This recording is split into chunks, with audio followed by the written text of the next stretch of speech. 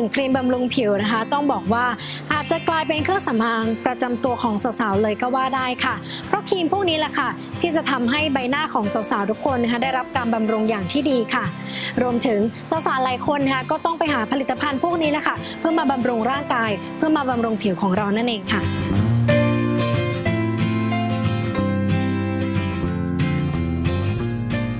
พูดถึงครีมนะคะในสมัยนี้ก็หาได้ง่ายมากค่ะไม่ว่าจะเป็นขายตามในเน็ตนะคะตามท้องตลาดซึ่งก็มีโฆษณาออกมาค่ะว่าทำให้ผิวหน้าเด้งบ้างอะไรบ้างนะคะก็มีคนแนะนำกันเข้ามานะคะว่าเมื่อใช้ไปแล้วเนี่ยเกิดอาการแพ้ค่ะใช้ไปเรื่อยๆหน้าเนี่ยเริ่มผิวแพ้ครีมมากยิ่งขึ้นค่ะวันนี้เราจะมาไขข้อข้องใจกับอาจารย์กันค่ะสวัสดีค่ะคุณหมอคะสวัสดีค่ะค่ะบางคนค่ะใช้ครีมกันไปแล้วนะคะซึ่งมันก็มีขายตามท้องตลาดค่ะในเน็ตไม่ว่าจะมีผ่านอย.หรือไม่นะคะเมื่อใช้ไปเรื่อยๆค่ะอาจารย์พอหยุดใช้เนี่ยทำให้เกิดอาการแพ้ค่ะผู้หญิงเนาะก็ต้องคู่กับความสวยงามนะเราก็มักจะอยากจะทำเขาเรียกว่าอะไรพยายามที่จะดูแลผิวด้วยตัวเองคราวนี้เนี่ยจริงๆอาการที่น้องยานะถามพี่ว่าคนใช้ครีมแล้วแพ้เนี่ยมีอาการเป็นยังไงจริงๆพี่คิดว่าเราต้องแยกออกเป็น2 อย่างก่อนอันที่1คือมันเป็นผลข้างเคียงจากการใช้ครีมหรือเปล่าผลข้างเคียงบางอย่างที่อาจจะไม่ใช่การแพ้ก็มีอยู่เหมือนกันยกตัวอย่างเช่นสมมุติว่าเวลาเราทาครีมหรือแม้แต่ใช้เครื่องสำอางอะไรก็ตามเนี่ยแล้วอยู่ๆเกิดเป็นสิวขึ้นมาคนก็มักจะเข้าใจว่าเอ้ยนี่ฉันแพ้ครีมหรือเปล่าจริงๆนี่อาจจะไม่ใช่การแพ้มันอาจจะเป็นแค่การใช้ครีมที่ไปเขาเรียกว่าไปเคลือบหรือไปอุดตันโดยขนแล้วทำให้เกิดการอักเสบหรือเกิดสิวขึ้นมาพวกนี้มันก็ไม่ถือเป็นการแพ้เพียงแต่คนบางคนอาจจะเขาเรียกว่าเซนซิทีฟต่อการอุดตันหรือครีมบางอย่างมันทำให้เกิดการอุดตันได้ง่ายอันนี้ก็จะเป็นกลุ่มแรกที่เราเจอกลุ่มที่2ก็คือเป็นกลุ่มที่ทาแล้วเนี่ยไม่ใช่แพ้เหมือนกันแต่เกิดการระคายเคืองซึ่งการระคายเคืองพวกนี้อาการก็จะเป็นเหมือนกับเป็นผื่นลอกๆแดงเป็นขุยหรือบางทีมันทำให้ผิวหน้าเราแห้งมากเกินไปเกิดการระคายเคืองง่ายส่วนใหญ่เนี่ยครีมพวกนี้จะอยู่ในกลุ่มไวท์เทนนิ่งซะเยอะหรือเป็นกลุ่มที่โฆษณาว่าผลัดเซลล์ผิวพวกนี้บางคนทามากเกินไปหรือทิ้งไว้บนผิวนานเกินไปทำให้เกิดการระคายเคืองลอกได้ซึ่งอันนี้ก็จะไม่ใช่อาการแพ้เช่นเดียวกันคำว่าแพ้จริงๆหมายความว่าคนบางคนเนี่ยจะเขาเรียกว่ามีปฏิกิริยาต่อสารบางอย่างโดยเฉพาะยกตัวอย่างง่ายๆคือยกตัวอย่างเช่นคนที่กินกุ้งแล้วขึ้นผื่นอย่างเงี้ยเราเรียกคนนี้แพ้กุ้งแต่คนส่วนใหญ่กินกุ้งแล้วผื่นไม่ได้ขึ้นอันนี้แสดงว่านี่คือการแพ้ที่เกิดเฉพาะเจาะจงจริงๆเพราะฉะนั้นการแพ้ครีมในความหมายอย่างเช่นที่หมอผิวหนังคุยกันคือสมมุติว่ายานัดทาครีมตัวนี้นะแล้วขึ้นผื่นระคายเคืองอักเสบเป็นตุ่มคันแต่ว่าครีมตัวนั้นเนี่ยพี่เอามาใช้ไม่เกิดอาการอะไรใช้ได้หน้าใสปกติเพราะฉะนั้นอันนี้น่าจะเป็นการที่เรียกว่าแพ้ครีมจริงๆล่ะเพราะฉะนั้นเราต้องแยกก่อนว่าตกลงผื่นที่เกิดขึ้นในระหว่างการใช้ครีมตกลงมันเป็นจากการอุดตันไหมเป็นการระคายเคืองหรือเป็นการแพ้จริงๆอันนี้อันแรกกลุ่มที่2คือกลุ่มคนที่จะเกิดผื่นหรือเกิดผิวหนังที่มันเขาเรียกว่ามีการแปรปรวนของผิวหนังหลังจากที่หยุดใช้ครีมอันนั้นไปแล้วซึ่งอันนี้เป็นอีกกลุ่มหนึ่งเลยคือจะเห็นคนไข้บางคนที่มาเนี่ยทาครีมมาบอกว่าโอ้โหช่วงที่ทาครีมนะคะหน้าใสเนียนเด้งตลอดแต่พอหยุดใช้ปั๊บเนี่ยหน้ามันจะเกิดการเห่อระคายเคืองพวกนี้บางทีเราต้องสงสัยแล้วว่าในครีมที่เขาใช้เนี่ยมีสารบางอย่างไหมที่เราเจอบ่อยๆคือพวกสเตียรอยด์กลุ่มพวกนี้เนี่ยพอหยุดใช้ไปนานๆบางทีเราไม่รู้พอหยุดใช้ปุ๊บเนี่ยหน้าเกิดการติดสเตียรอยด์เกิดการระคายเคืองทำให้คนไข้ต้องวิ่งกลับไปแล้วซื้อครีมอันเก่าเนี่ยมาใช้อีกซึ่งอันนี้เป็นกลุ่มหลักๆที่เราเจอว่าเป็นปัญหาจากการใช้ผลิตภัณฑ์พวกนี้นะคะก็เหมือนว่าถ้าใช้ไปเรื่อยๆเนี่ยก็จะไม่เกิดผลเสียใช่ไหมคะอาจารย์ก็คือเหมือนแบบว่าผู้บริโภคผู้ผลิตเนี่ยก็คือต้องการให้เราซื้อครีมไปเรื่อยๆประเด็นคือว่าถ้ากลุ่มนั้นมันมีสารบางอย่างที่เป็นอันตรายต่อผิวหน้าเ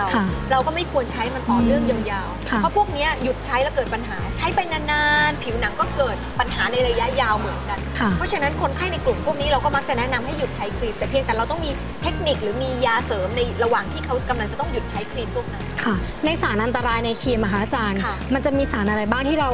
คนผู้บริโภคเนี่ยสามารถตรวจสอบได้แล้วก็ควรจะต้องรู้อันนี้ยากแล้วเพราะว่าในความเป็นจริงบางทีเนี่ยครีมเนี่ยจะมีทั้งแบบผ่านอย.ไม่ผ่านอย.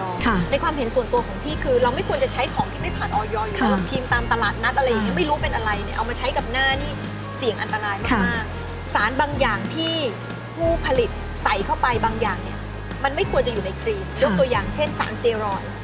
กรดวิตามิน A เพราะพวกนี้เนี่ยอย.ห้ามอยู่แล้วไม่ให้ใส่สารกลุ่มที่ทำให้หน้าขาวขึ้นอย่างเช่นพวกไฮโดรควินอนหรือสารประหลอดเพราะพวกนี้ถ้าเราปล่อยให้คนใช้ต่อเนื่องกันเป็นเวลานานๆโดยไม่ได้มีการดูแลผิวของคนไข้ก็จะเกิดปัญหาในระยะยาวเกิดอาการอย่างที่เราคุยกันไปแล้วก็มีบางทีหน้าก็จะเสียไปเลยใช่ค่ะก็ยังเห็นเวลามีข่าวออกเนี้ยค่ะอาจารย์เป็นแบบครีมเถื่อนอย่างเงี้ยก็ค่อนข้างจะอันตรายใช่ค่ะในฐานะที่เป็นผู้บริโภคเราก็ต้องฉลาดเลือกและบางทีสารพวกนี้ทดสอบเองได้ยากบางทีก็ต้องส่งครีมไปกรมวิทยาศาสตร์ทางการแพทย์เพื่อที่จะทดสอบซึ่งกรณีอย่างนี้กว่าเราจะเรียกว่ากว่าเราจะรู้ตัวจะไปฟ้องร้องได้เนี่ยพวกนี้เขาก็ปิดร้านขายหนีกันไปหมดแล้วไม่รู้จะไปเอาผิดกับใครค่ะก็ต้องเลือกนะคะแต่พี่จะแนะนำอย่างนี้เรามีเทคนิคง่ายๆในการที่เราจะทดสอบว่าสมมติเราทาครีมอันนี้เสร็จปุ๊บนะแล้วขึ้นผื่นอะไรบางอย่างที่เราสงสัยว่าเอ๊ะตกลงฉันแพ้ครีมหรือเปล่าเรามีวิธีทดสอบเหมือนกันวิธีง่ายๆที่สุดคือทดลองเอาครีมตัวที่เราสงสัยนี่แหละมาลองทาบนท้องแขนของเราทาทิ้งไว้ค้างคืนต่อเนื่องกันสัก7 คืนทาทุกวันถ้าผิวตรงบริเวณท้องแขนเนี่ยไม่ได้เกิดปัญหาอะไรเหมือนที่หน้าแสดงว่าคนไข้เนี่ยไม่ได้แพ้ครีมหรอกเพราะถ้าเกิดสมมติว่าเราแพ้เราทาตรงผิวบริเวณอื่นมันต้องขึ้นผื่นแบบเดียวกันหมดเพราะฉะนั้นก็อันนี้ก็เป็นวิธีการเทสง่ายๆหรือในทางกลับกันถ้าเราเป็นคนที่แพ้ครีมง่ายเหลือเกินแล้วเรากำลังจะซื้อครีมอันใหม่มาใช้กับเราแล้วเรากลัวว่าฉันจะแพ้อีกไม่นานหรือกว่าหน้าจะรักษาหายได้สวยกิ้งมันใช้เวลานานเราก็เอาครีมนั้นแหละมาทดลองทาแขนก่อนทาสัก 4-5 คืนถึง 7 คืนถ้าผิวที่แขนเราไม่มีปัญหาเราค่อยเอาครีมตัวนั้นมาทาหน้าได้ค่ะค่ะและอย่างในกรณีของบางคนเนี่ยค่ะก็อาจจะสงสัยว่าเอ้ยฉันเป็นสิวหรือว่าฉันแพ้ครีมกันแน่อย่างเงี้ยค่ะอาจารย์กรณีอย่างนี้พี่แนะนำให้ไปพบแพทย์ดีกว่าจะได้มีคนที่ตรวจให้แน่ๆว่าตกลงผื่นลักษณะนี้หน้าตาเป็นยังไงเพราะบางทีมันดูยากถ้าดูด้วยตัวเองก็คือแนะนำว่าให้ไปพบแพทย์ดีกว่านะคะค่ะนี่ก็เป็นเรื่องราวนะคะเกี่ยวกับครีมค่ะที่คุณผู้ชมเนี่ยก็คือต้องเลือกที่จะบริโภคกันนะคะไม่ว่าจะใช้ครีมแบบไหนค่ะก็มีส่วนที่จะทำให้ผิวหน้าของเราเนี่ยสวยได้อย่างเต็มที่นั่นเองค่ะส่วนในช่วงของถามมาต่อไปนะคะบายหมอเพนวันนี้ค่ะคุณผู้ชมทางบ้านจะมีอะไรมาถามคุณหมอนั้นเดี๋ยวเราไปติดตามรับชมกันค่ะ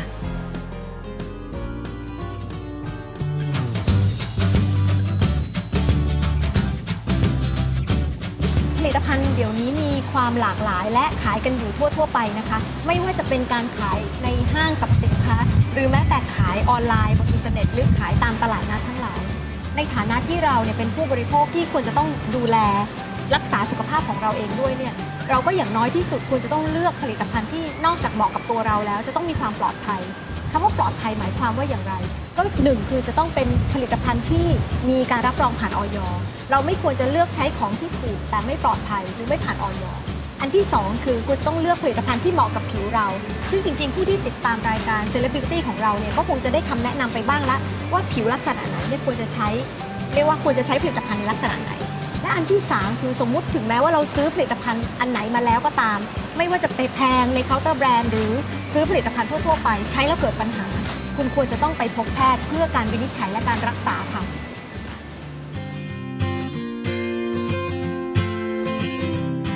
รู้อย่างนี้แล้วนะคะการเลือกใช้ครีมจึงไม่ใช่เรื่องยากอีกต่อไปค่ะเพียงเท่านี้นะคะคุณก็จะมีใบหน้าที่สวยใสค่ะปราศจากริ้วรอยนะคะรวมถึงการเลือกใช้ครีมนั้นก็จะปลอดภัยไร้สารตกค้างจากสารเคมีด้วยนั่นเองค่ะ